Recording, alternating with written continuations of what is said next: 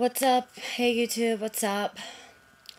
I want to post a blog about girls who say they cannot stand being away from their pets. Cats being away, or dogs, or bird. Girls, I got something to tell you. You have got it easy.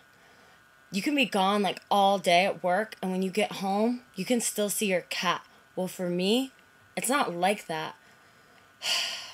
My roommate is allergic to cats, and so I had to let my cat go live with my dad. And, my loved one has been gone for months and months. I don't know when I'm going to pet him. I don't know when he's going to the litter box. I don't know when he's going to eat.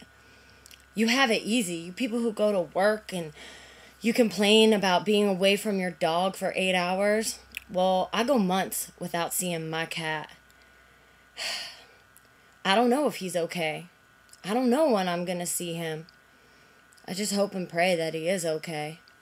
And some of you get upset because you go to pet your dog and he bites you or he pees on the carpet or something. If I could see my cat pee on the carpet, I would be fine. You'll never know what it's like. I'm going to tell you something, girls. It's hard. Some girls can't handle it. But I have the hardest job in the pet owner's world. And I'm not even a pet owner anymore because my dad has my cat. And it's harder than you would think. Harder than you think you know. It's oh, I can't stand not seeing my dog.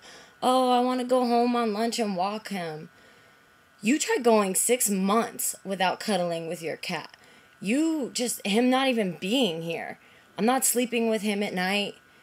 I'm not cleaning his litter box. He's not taking funny pictures. I can't upload anything on lolcats because he's not doing stupid shit and chewing up my stuff when I'm away. You go 6 months without your pet and then you can cry. Then you can bitch. Then you can moan. If I could text my cat, I would. But I can't. He doesn't have thumbs. I can't call him and talk to him. I don't even know where he is. He could be anywhere in my dad's house. He could be sleeping on the couch. Sometimes my dad doesn't even tell me where he is. Girls, let me tell you something. You become a long-distance pet owner, and then you can cry.